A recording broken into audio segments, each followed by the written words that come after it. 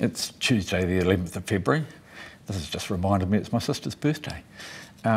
We'll start off with a business statement from Michael Wood, who is the Deputy Leader of the House. He'll be standing in for Chris Hipkins today. He'll outline what's going to happen next week in the House, opportunity for some questioning from the opposition on that.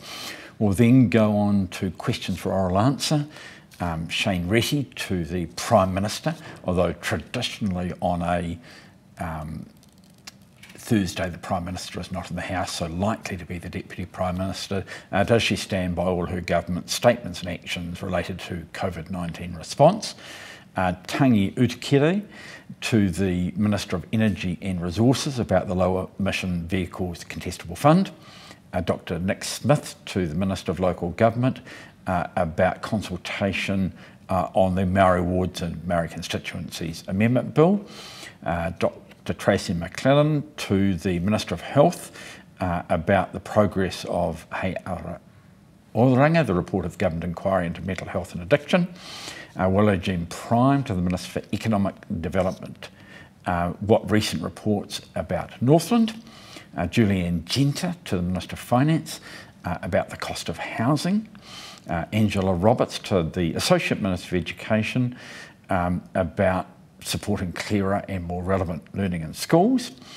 Nicola Willis to the Minister of Housing about the making of space available for housing and the timing of that. Shannon Halbert to the Minister of Transport about emissions reduction. Matt Ducey to the Minister of Health about frontline mental health staff and services.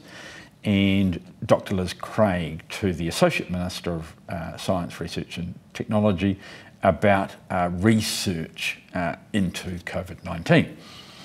We'll then go on to legislation. I think there are 4 speakers left on the bill which updates the film, videos and publications classification which flows out of the Christchurch terrorist incident. The Sexual Violence Legislation Bill, second reading in the name of Chris Foy, which is an attempt to reduce the re-traumatisation of victims of sexual violence when they go to court. And then if we get through that by 5 o'clock, which is when the Parliament now lifts on a Thursday, we'll start the secondary legislation bill in the name of David Parker. That's the second reading of that.